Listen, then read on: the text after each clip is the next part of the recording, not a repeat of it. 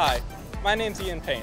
I am the chair of the Sterling Heights Youth Advisory Board, and to all of my fellow Sterling Heights teens, the Youth Advisory Board wants you to remember that even though you're young and may think that you're not vulnerable to COVID-19, you can still get it, and more importantly, you can spread it to others.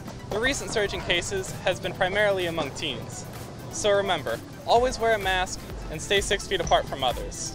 Together, we can help stop the spread. Mask up, Sterling Heights!